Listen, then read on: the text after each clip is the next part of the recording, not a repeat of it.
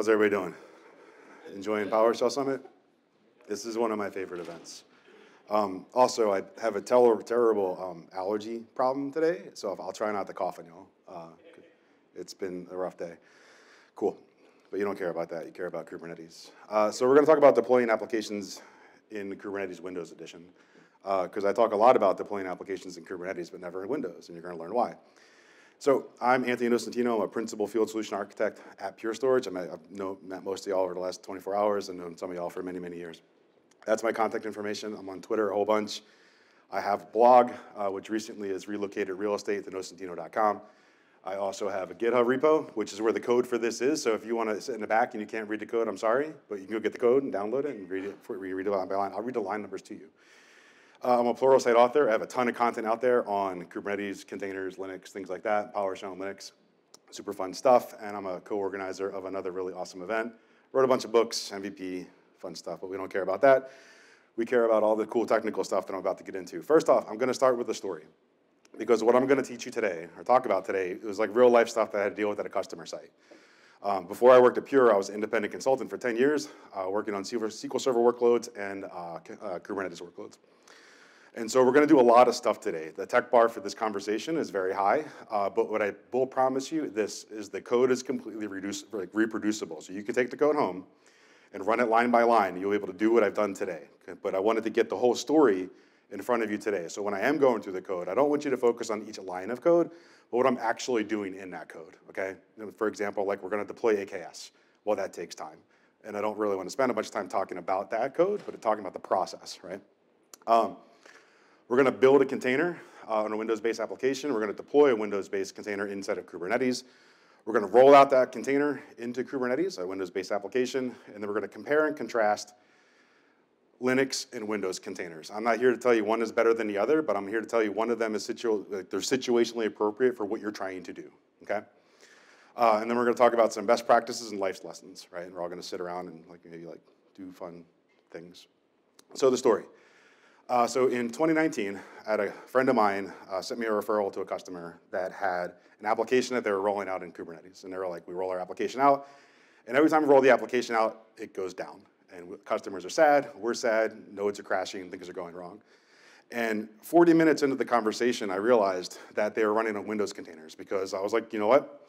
You use Windows containers, you're the only ones, right? Because at the time, it was 2019.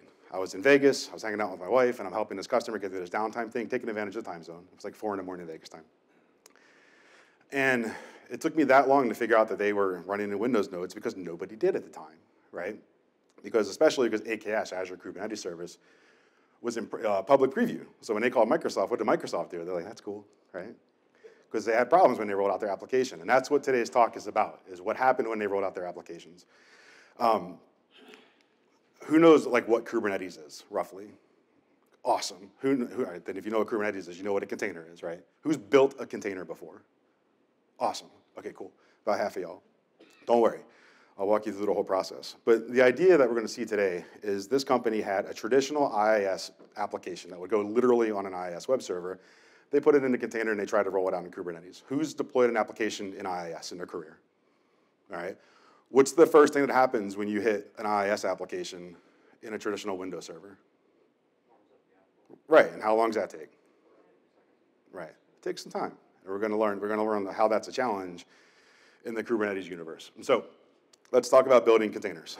We're going to build an image today, and an image is your code. It's the thing that you do. It's the execution environment for whatever it is that you want to run.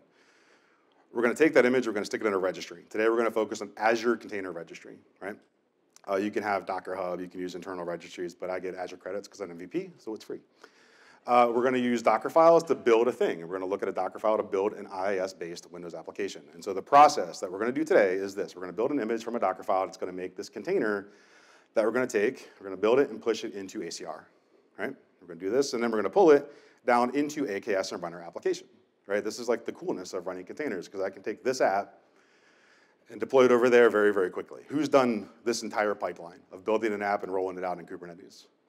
Cool, about 5 or 6 of y'all. Cool.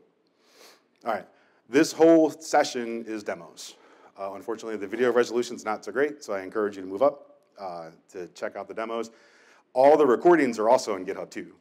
That was weird push, but it worked. And so all of that's available there with all the code. So if you go to Nocentino or github.com, Nocentino/presentations, everything will be there. So the application that we're going to build, because I'm smarty pants, is a VB.NET application that's Hello World. So this simple Hello World application takes 20 seconds to warm up because it's an app pool. And so that's the first thing that I talked to this customer about. I was like, listen, you're on full.NET. It just comes with baggage, right? You can like do all the app warm-up stuff and whatever it's called, the preload to cache and things like that. But really, if you want to move forward, you're going to have to replatform to .NET Core. That was the story, right? The ultimate thing that they really needed to do. And they did some technical analysis a few months before, and it was like 4 lines of code in their app that they had to change to get on to .NET Core. I'm like, let's do it. But they didn't want to touch that code. They had to fix the emergent problem, right? And so that's what we're going to talk about today, is all the tools and techniques that I use to help them roll out their application in its current state, right? One of the biggest things you have to be concerned about when you're working with Windows-based applications is base image selection. Who's built a Windows container? Is that fun? No.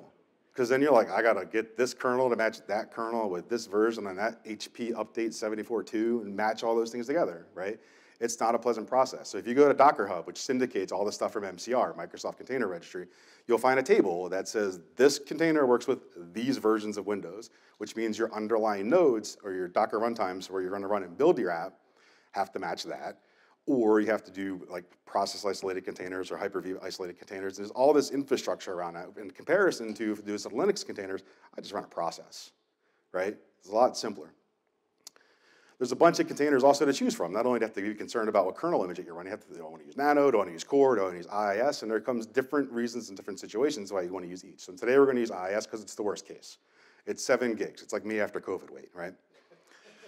So let's do it. Let's build some container images. And again, the screen resolution is not great. I should have thought that through a little better. But again, so if you see me teach before, what I do is every line of code, you can just highlight it and run it. Just like if you were doing something in SSMS to run T-SQL. And so the first thing that I want to do is for y'all, if you want to do this at home, is build your own development environment in Docker Desktop on Windows. And so that's the first part here, is installing Docker Desktop. So there's the installation instructions. If you're using Docker Desktop on Windows, you have to enable Hyper-V feature and also the containers feature. And that will allow you to create and run Docker containers on Windows. I have some nifty PowerShell that goes and downloads the binary itself from Docker via invoke web request. Install if you want to, but the key thing is this. When you're working with Docker for Windows, it's going to default to Linux containers. That should be a hint. But, but you can switch to Linux containers if you want to. And so that's what we're going to do right here. So you can run that code on line 18, or you can go over here, and you can switch, see how it says switch to Linux containers? That defaults to Windows, but I'm currently in the Windows state. So it says switch to Linux containers, which means I'm in the Windows state, which is really kind of weird. It's like multiplying by -1. And so before you do anything, and I always encourage folks to do this, before you do anything in advance, let's do the basic hello world stuff, right? Let's pull a container and run it. And so that's what I'm doing here on line 22, is I'm pulling a Nano container and I'm just running a command prompt because I just want to test the plumbing. When I did this and I built these demos, there were lots of 4-letter words used because at the time, I was in between builds. There was a bug with permissions and things like that. And I spent a week cursing at Docker for Windows. It was crashing and all those things. And then one morning, I finally decided to sit down and troubleshoot the problem. And 2 hours before that, the Docker developers pushed a fix. And so the whole thing was quite fragile. And I'm sad. And I like bourbon. So anyway, run the container. That's the first thing. Test the plumbing out, just a Nano server container. And I'm going to pull that Nano container. And it's going to pull down, and it's 103 megs, no big deal. Run that container, and the first thing you do is kind of like hello world, but just type hostname, move on, you've run a container, woohoo, right? Awesome. Remove that container. I'm going to pre-pull this container for later on, because this is the IIS image that we're going to build on. I sped up the demo, and you can see in the right-hand corner, like the clock is just chewing away. It takes 10 minutes to download and extract this container from MCR. Sounds great for a DevOps pipeline, doesn't it? So that container is going to be the base to our application because it's a full IIS server core LTSC 2019 image. And once that's pulled, that is 6 gigs, right? And in the universe of container images, that is titanic, right? If you look at the other one, just the Nano core is 258 megs, and I have the one that we're going to work with, that's nearly 6. Not great. So that is our application, or our like just plumbing test to make sure everything works properly. So let's get back into, of course I closed that screen. You get to see all of my personal effects now. All right, so let's move forward into the next part. So now I have Docker installed, I can run a container, right? It's a lot harder than it sounds on Windows. But the next thing that we're going to do is deploy an Azure container registry, which is where we're going to build our custom container locally and push it into ACR. And so what I have here is the code to do that. And again, focus on the concepts, not the code itself. So I'm going to log into Azure. I'm going to set up the location. I'm going to create a resource group, make sure the resource group is there. And then one of the key things that you have to do when you're working with ACR is making sure that your Azure Container Registry's DNS name is unique, because it needs to be an internet addressable thing. It's globally unique within all of Azure and all of the internet. And so what I have here on line 56 is just some randomization. So when you run this, maybe you don't step on each other's toes. I learned that lesson the hard way. So 57 is for me, so Nocentino Systems 1. I create the container registry. There's different SKUs based on the capabilities of ACR that you need with regards to bandwidth, replication between regions, and things like that. And so if you're building production apps, look at the more advanced SKUs there. Once that's deployed, which takes a few minutes, we're going to get the most important element out of all of that, which is our login server name. Our login server name is the address that we'll use for tagging, pulling, pushing, and where our containers actually live on the internet. So there we see Nocentino Systems 1, AzureCR.io. Okay?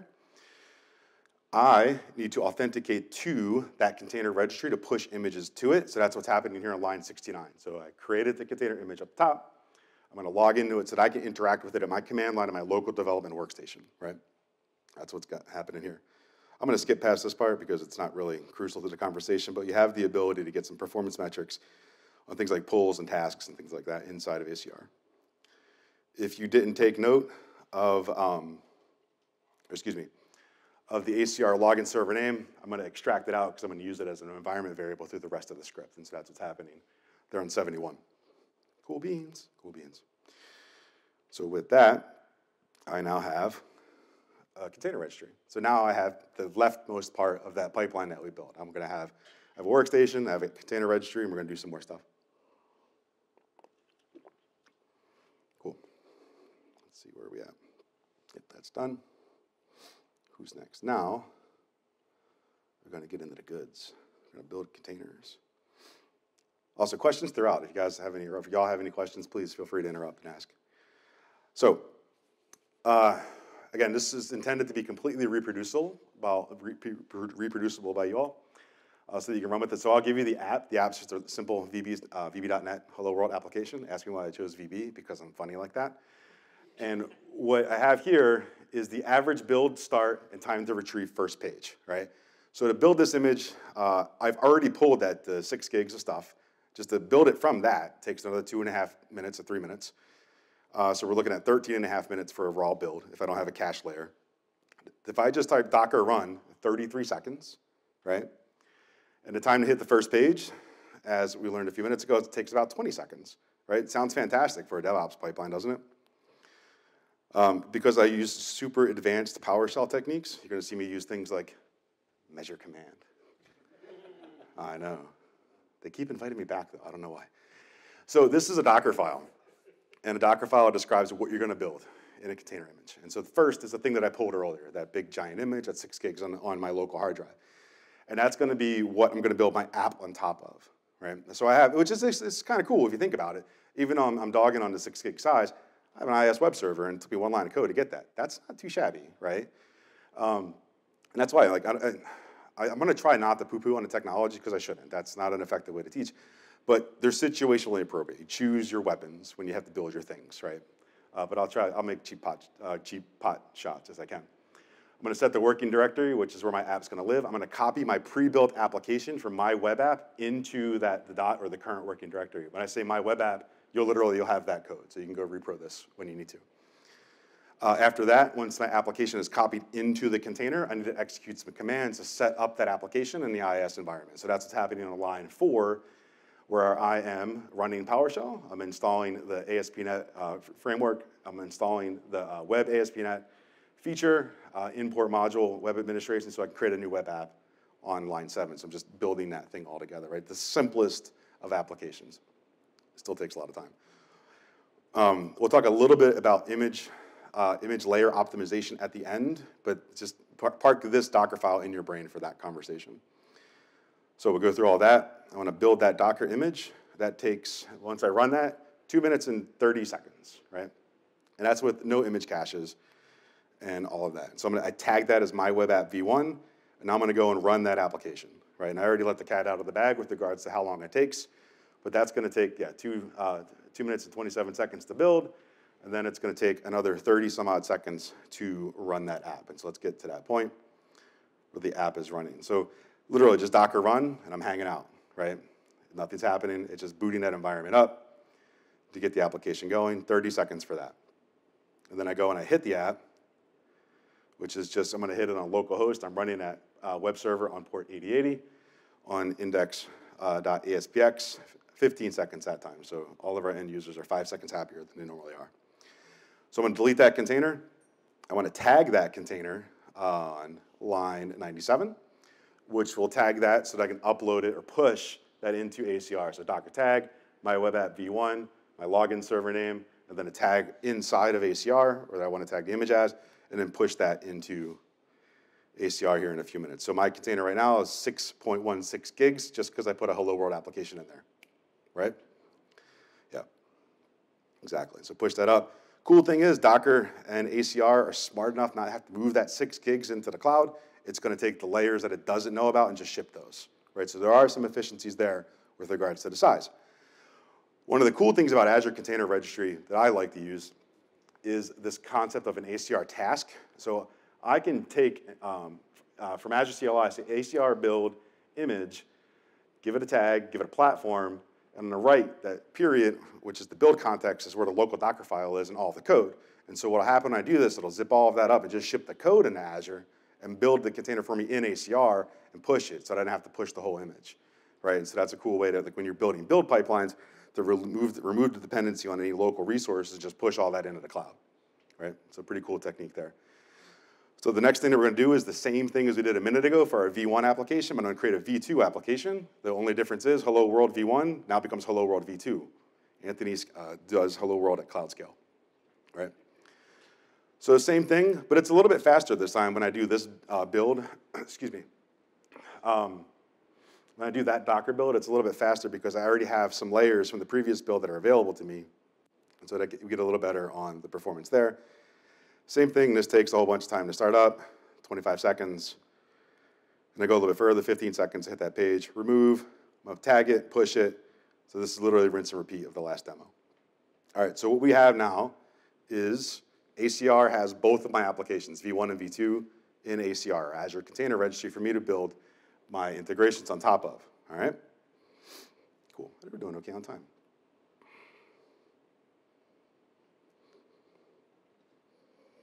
Okay. Who's worked with AKS or Azure Kubernetes Service? Okay, so AKS is Microsoft's managed Kubernetes service, and it's fantastic. I really enjoy working with it. It was a little rough in the beginning, but now things are pretty smooth with regards to how fast it responds to certain things that you want to do. Additionally, they're getting much better about getting newer versions of Kubernetes into AKS so that you can consume new features and techniques faster. That was one of my, not to say criticisms, but one of the things that I would discuss with customers is if you need a bleeding edge feature, AKS wasn't keeping up great. Now they're keeping up great, right? They're doing a nice job. Inside of AKS, you have the ability to deploy Windows nodes and Linux nodes. By default, if I just say, hey, give me an AKS cluster, you're going to get Linux nodes. There's a reason. Because, I know, it's too easy. So the core thing about AKS is really you don't have access to the control plane, but it is still Linux behind the scenes, right? A Linux control plane. When I say control plane, the services that maintain the cluster and stuff. And the coolest part about AKS is you don't have to worry about it. They do the backups, the replication, all that stuff to keep your Kubernetes cluster online. There's a concept of node pools inside of AKS, which just gives you the ability to aggregate or group like resources together or nodes together inside your cluster. And by default, you get a node pool.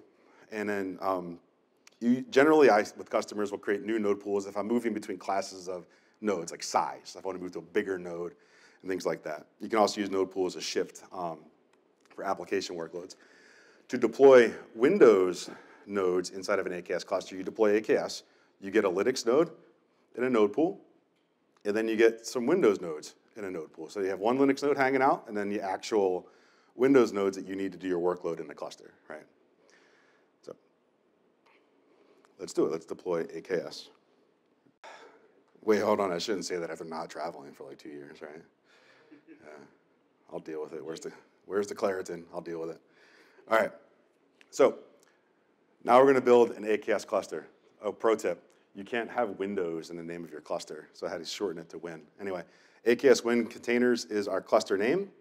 By default, every once in a while, AKS won't deploy the latest, and so generally what I do is I use this technique here on 128 to get the latest version of Kubernetes that's available to me when I build. Because when I build new stuff, I want to use the new stuff, right? Anyway, so on line 133, I am creating an Azure Kubernetes Service cluster, so AZ AKS create. I put it in a resource group, I give it a name. It has a node size of 1 for that one random Linux node. I'm enabling monitoring for performance monitoring. But the crucial part that you need to know is this part right here. The network plugin needs to be Azure. The default is CNI. That will not work. So you switch to Azure, and then you'll actually be able to deploy Windows nodes. And that's what we're doing on line 143 here, is AZ AKS node pool add. I'm going to add to my existing resource group cluster an OS type of Windows. I give it a node pool name and a node count. So now I have a cluster with 2 node pools, one with a Linux node, and another node pool with 3 Windows nodes, right? And so that's going to be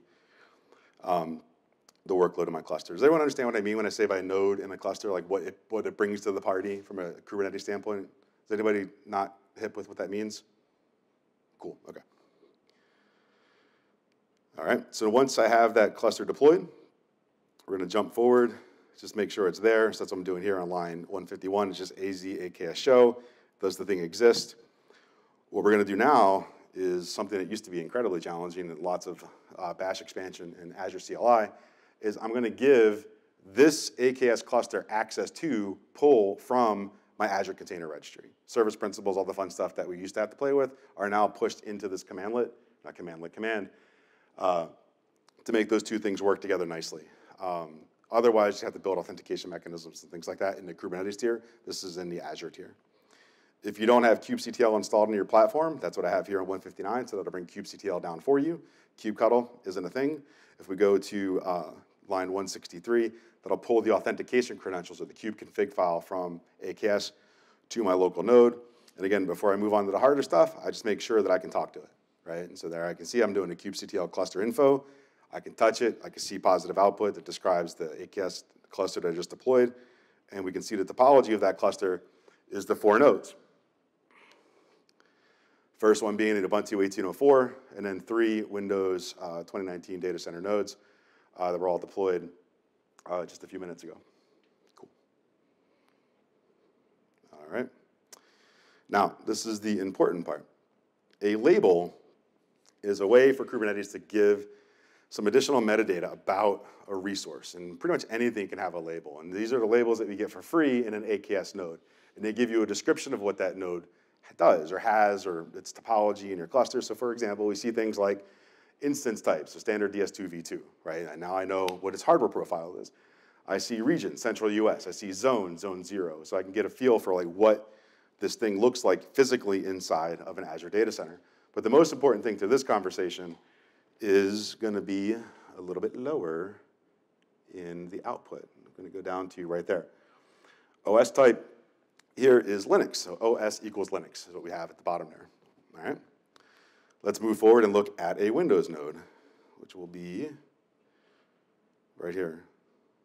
So there is one of the Windows nodes. If I go down a little bit further, we can see OS equals Windows, right?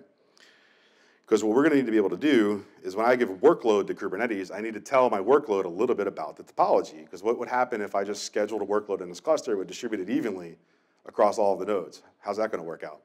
Not so great. So we need to help Kubernetes understand what that looks like. And we'll look at that technique here in a few minutes. Cool. Where are we at? So, all right, so now we have our infrastructures laid out. ACR laid out. AKS up and running. Node pools are in the party. Windows is available. And so we know we have some potential challenges ahead of us. We know that we have a 6 gig container, right? In a modern data center, that doesn't sound too bad, right? To pull down 6 gigs, right? What do you have a 100 node cluster, right? That's gonna hurt because each node is gonna have to pull that thing.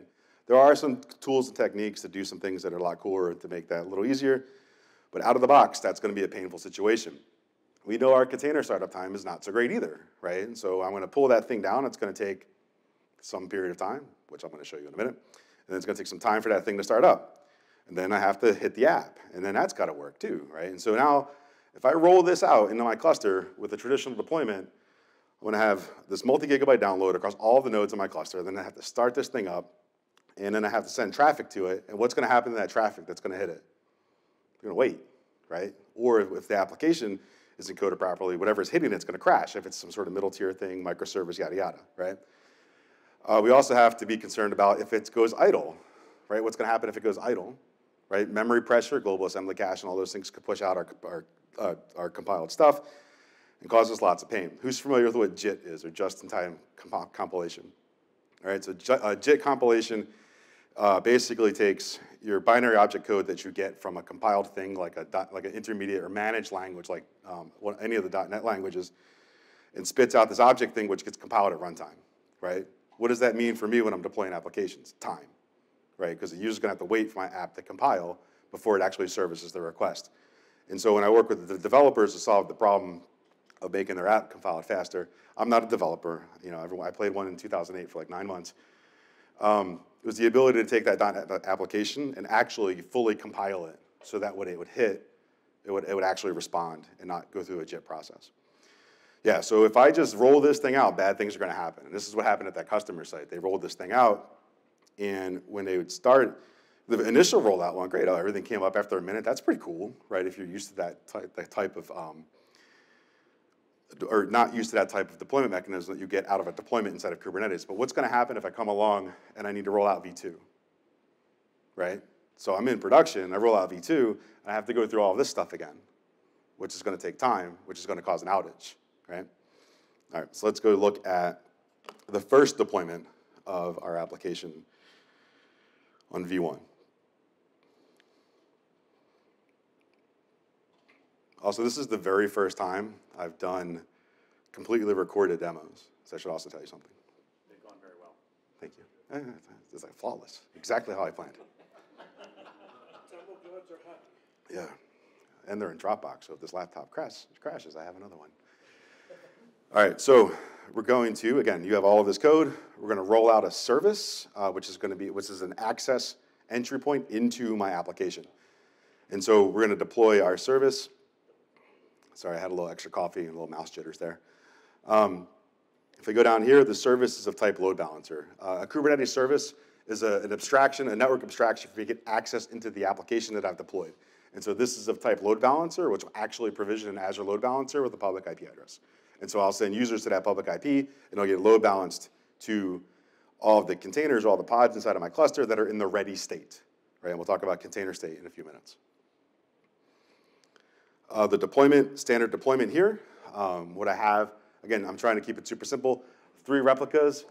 Now, this is the most crucial part of the deployment, right there, is this concept on line 17 called a node selector. And so now we have the label kubernetes.io/os and a value of Windows.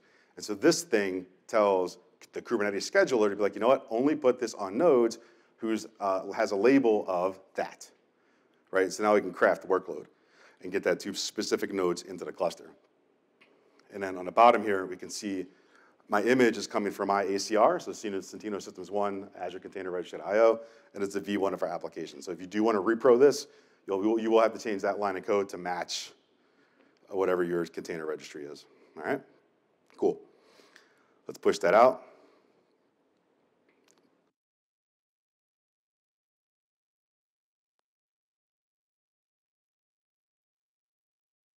Service up and running. Our deployment's going to go. And so there, service created, hello world created, our containers are creating. So who's going to guess what's happening right now? What's happening right now? What's that? Yeah, it's pulling down the container images to each node in the cluster. So each node is responsible for a 6 gig transfer right now. 3 nodes, not so bad. 50 nodes, bad. 100 nodes, really, really bad. And so that takes Let's see, I'm moving ahead. I did not fast forward that. That takes 90 seconds just to pull the image, right? That's from ACR in a physically adjacent resource to the AKS cluster. This is all in central US, right? That's not fabulous, okay? All I've done so far is pulled the container within the concept of ready for a container inside of Kubernetes. By default, once the container starts, right, and it's running, I transition to ready. Is my app ready? No, but if I hit the load balancer, traffic is going to go to the pods, right? Yeah, exactly. So let's go ahead a little bit forward. My favorite command in Kubernetes, kubectl describe. If you do kubectl describe on whatever resource, you're going to get the gory details that us nerds generally care about when we're debugging problems. At the bottom of kubectl describe is these events. These events have a 1 hour life cycle, so they do roll off, so log aggregators are cool for that. But you can see it breaks down the phases of that rollout. So we see it gets scheduled to the node, it starts the pull process. That pull process takes 58.9 seconds. It takes 43 seconds to get the container up and running, and then for our actual application to get started, 19 seconds, right? That's a long time. And all the while, people might be trying to hit that application, and they're not going to get a response. So let's try to hit the app. And what I'm doing on 193 here is getting the service, loading that IP since it's dynamic into an environment variable, and then on 199, I'm going to hit it there with measure command, which again is the extent of my PowerShell abilities. And I'm kidding, I actually know PowerShell. That takes, surprisingly, 20 seconds, right? Exactly as we discussed. So, not really great from a DevOps standpoint because there's a lot of things that need to occur. So let's look at rolling out an application. So we can do better, right? We can use these things called startup probes and readiness probes. This is the second part of how I helped this customer solve this problem because they still needed to do this, right? As much fun as I am poking on Windows containers, we weren't going to change the code on on a Friday morning in Las Vegas. So it's like, how are we going to solve this problem? At the time, startup probes didn't exist. They didn't come out until like 2 or 3 versions later. So we had to make it work with what are called readiness probes. What a startup probe does is I can tell, or any probe, whether it's startup probe or readiness probe, I can tell Kubernetes a little bit about my application so that it can make a good decision on if my application is ready to respond, right? And there's 3 different types of probes. There's going to be TCP, there's going to be exec, where I can execute an arbitrary command inside the container, or HTTP GET. So I can test for a TCP port to see if it's running. I can run an application that could potentially do a health check inside my application, or I can hit a URL, right? And I'll respond based on the return code of the URL. So 200 to 2 or 399 is valid, and anything above 400 would be an error, right? So if the probe fails, then I don't transition into the ready state. If the probe succeeds, then I transition into the ready state. When I transition into the ready state, the load balancer sends me traffic, right? So now I know my app's up and running. I can send traffic to you. And so we can combine probes with deployment rollout. So if I come along and I start swapping out all the containers for V2, what's going to happen is I can say, you know what, Kubernetes, don't shut this pod down until I have another pod in place that's up, running, and ready, then receiving traffic, right? So now I can actually roll my application out without having a downtime because I'm going to shut the container down, I'm going to start a new one up, wait, oh, you're ready, boom, and then I can shut the next one down, right? And do it again, shut the next one down, and have an actual rollout that understands that. But I have to control that because I don't want to overcommit resources. This is another issue that this customer had, is they were using the default node size, which was 2 vCPUs and 7 gigs of RAM, and the actual memory consumption of their application was 3 gigs. 3 gigs, right? So how many pods could I run on a 7 gig node? 2, right? Interesting fact is Windows nodes have swap. Linux nodes don't have swap by default, and it's going to potentially have swap in the future. So it would schedule that next pod, and it would go above physical, and things would just start bombing out and failing and taking forever. Because what happens when an application starts, or when your base operating system starts swapping, the whole performance of the whole thing gets dragged down. And so we had to get that under control. So I was like, listen, Mr. CIO, please get your credit card out and buy bigger nodes. And he's like, I don't want to buy bigger nodes. I'm like, you have no choice, right? But Max Surge gives us the ability to control overcommitment of resource. So I can say only start up this many more pods. And so I can control how many more new things start up as I start shutting down old things, right? That's a way for me to control the commitment of resources. Max unavailable is a way for me to make sure that I can keep my workload consistent. So as I'm shutting down pods, I don't want to shut down too many pods and degradate my workload, right? And so these attributes would go in the deployment that I showed you all a few minutes ago, right around that node selector part of the code inside the deployment. So take these two things together, do the math on what's appropriate for your environment, your memory consumption, your node size, and things like that, and you'll be able to build a good, consistent rollout. Taking into account workload placement on the actual nodes that you build. If you have an application, I strongly encourage you to use what are called limits and requests. Limits and requests are in the container part of the deployment, which give Kubernetes some ability to understand the resources associated with your application. A limit is an upper boundary. It's a hard boundary, saying I can only consume this much memory. And a request is I need this much memory to start up. And so what would have happened in that scenario where that customer started up that nth pod on top of that node, that would have got it above physical. If I had a request and I said request 3 gigs, the scheduler would have stopped and said I can't find a place for this pod, and it would have protected the rest of the workload, and I wouldn't have started swapping, right? And so then I would have had a nice, I wouldn't have had a rollout, but I wouldn't have caused a bunch of issues in production and dragged down the workload, right? Excuse me. All right, so let's do container deployments in a better way. Oh, I have no time left.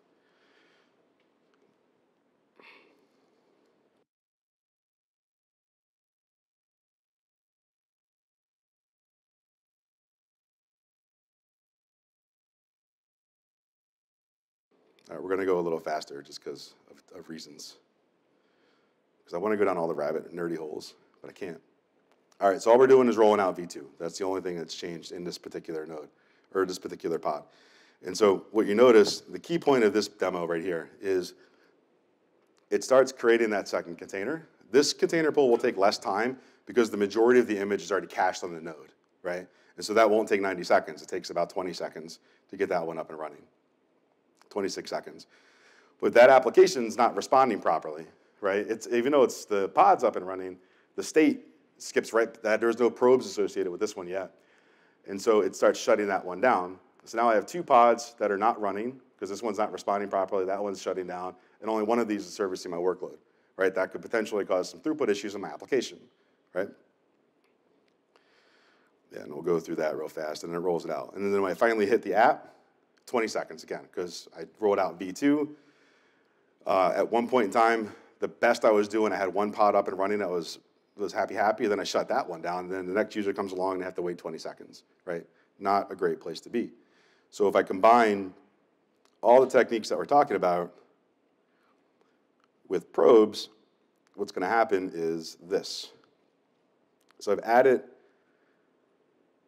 in the deployment, underneath inside the container, because it's a per container thing, is I added a startup probe. So when I start responding to an HTTP GET on the base URL, I'm going to transition to the ready state, right? And then workload will start going to this. So that's going to solve the 20-second problem, right? And then I have a liveness probe. A liveness probe, if that fails, it'll bump the container. It'll restart the container. It won't delete the pod, but the container inside of it will kill it and restart it, right? So that's good if you have an application that just goes wonky and you don't want to troubleshoot it because you just reboot things. That's what we do, right? So that's going to restart the container. A readiness probe. These 2 probes, liveness and readiness probes, don't become active until the startup probe succeeds for the first time, and then it'll start checking these 2. Okay. The readiness probe, after the fact, if I'm sending workload into it and that fails, it's going to pull that pod from load balancing. It's not going to terminate any existing connections. So if there's a long stream of traffic going into it, that's going to keep going. But any new stuff will get load balanced somewhere else. If this recovers and starts responding properly, then it'll go back to that node, right? And so a valuable technique of building self-healing applications. So let's roll it out. And so what we're doing here is I'm switching from V1 to V2, right? But with probes this time. Excuse me, V2 to V2 with probes, which is going to cause another container rollout. So if I do a get pods watch, what we'll see is running. It's running, but the container is not ready. It's a 0 of 1. The startup probe hasn't passed yet. And so it takes about 30 seconds for the container, and then another 20 seconds for the app, and then it transitioned to running. Here, it transitioned to running. It's responding properly, then it shuts down the next one, right? So now everybody's happy, and the workload is getting distributed across the pods in the cluster. The rollout finishes and does its thing, okay? Now, this is, I actually intentionally have an error in here. This one right here. I am hitting this URL. So I'm doing measure command, invoke web request, and I'm hitting my web app index.aspx, and that took 8 seconds. Can anyone guess why that took 8 seconds? It should have, like, I don't think the first time I did, I'm like, it should take 0 seconds, right? Anybody want to take a guess? Bang, who said that? Yep, JIT compilation. So my probe is hitting the base URL, not my actual application, right? And so now, once I hit my actual application, that had a JIT compile and load, right? So Anthony, I did this the first time, and I was like, why didn't that work? And I thought about it for a minute, and that's what I came up with. So I wanted to leave that in so that you can kind of think about, like, when you are writing probes, they need to be intelligent probes that actually are meaningful to your applications, right? Cool. All right, so I have 1 minute, let's say 8 seconds. I have 1 minute left. The last demo that I have is a .NET Core build of the same app. Who's going to guess what happens? Right? I'll do it real quick. Because I do have some stuff I want to talk about. So same app, .NET Core. It takes, I'll show you the output. It takes 37 seconds. And that's a multi-stage build. So that's the compile time of my app, like the build time, and the packaging into the container time. Where the previous version, I built that thing in Visual Studio and pushed the publish button to a file directory and just copied that in. So this is actually both phases, the build and the container build of my app. And then to hit that app, it takes 2 seconds, right? And then it took 3 seconds to start it, 2 seconds to hit it the first time, right? It's like eons of difference when it comes to the expectations that you have to do to roll out your application. Yeah, so just trust me that the push and pull and all that stuff works great. That's what I used to be a consultant. I would say that a lot. All right. Just trust me. Well, actually, you can trust because the video's in the GitHub repo, so you can watch it. Cool. So, again, I didn't want to poo-poo on the tech, right? Number one thing is super important, right? You don't have to change code. Because what's the most expensive thing in your data center, right? All of you all. So if you have to spend time changing code, that's going to cost time. It's going to inject risk into your environment. So, is that the right decision at the right time? Maybe long-term, I don't know. We talked about base image complexity a bunch. Size of container matters, right? This is a big deal when I have a 6 gig container and some number of nodes in my cluster. You can pre-pull all this stuff, and you can use some techniques to get those things closer to your applications or to your clusters, but it still takes time, and it adds complexity to the environment, right? If I have to do all this special stuff and remember to mash all these buttons and get this Rube Goldberg machine up and running to make sure my apps roll out, that's not great. Compile and build times can take a long time. Container and pod startup times become a big deal too, so you have to pay attention to that. App startup times aren't great, and it all kind of culminates in this, right? Deployment complexity. I like to keep things simple. I don't want to have to mash a bunch of buttons and knobs and use advanced techniques if I don't have to, right? Microsoft has a great article on image optimization. So the idea of building a container image in a Docker file for small layers and reusing layers is actually the most important part. Yeah, and so optimize the Docker file. So, excuse me, I got that backwards. That's the listing of the base images. That's the Docker file optimization. And then, this is their best practices guide for taking what I'm talking about today, a traditional full .NET Core app or .NET application, and sticking it into a container. So they have a whole guide on that too. Yeah, and again, I think it's a workable solution, but you have to know where the bodies are buried, right? If you just walk out and try to do this, you're gonna, the stepping on the rake thing, right? You're gonna, so that's gonna be a challenge over time. Limits and requests, liveness probes, startup probes, or readiness probes are a thing, and it's getting better. Compilation times are getting better, images are getting smaller, and so it's not something that's idle. Microsoft is actively investing in this as an ecosystem or ecosphere, whatever the term is. And Linux containers can have the same problems, right? SQL Server is huge. It's 1.7 gigs, and it takes about a minute to start up. But still, I'm like a keyboard command away from a full functioning SQL server, right? Mark did it this morning. He forgot to start up his Docker container in his session, and boom, and he had a SQL server 30 seconds later, right? So it's still pretty cool. I like doing that. Awesome. So yeah, so again, this was real world stuff that I had to deal with at a customer site. We got them up and running. We did do all these things, but I kind of wanted to walk you through the whole process of building a container and what to look for in the Windows universe. If you need to kind of get into all this, please feel free to reach out. I am on the Twizzles a Bunch blog. I haven't blogged about this yet. I plan on doing it. This information, all the code, everything will be here. I'll also put it on the conference site. They'll probably be sad when I push half a gig of videos into the repo. And then I'm also a Pluralsight author. This isn't a sales pitch. I have all of this cool tech that I have courses on Pluralsight. If you want free access to this content, just shoot me an email and I'll give you a trial code. So if you want to get into the more advanced Kubernetes techniques and things like that, please, that's, again, not a sales pitch. I will give you free access to that stuff. So I am done. But if you want to have questions, I'll go outside if you want to chat more. So thank you all.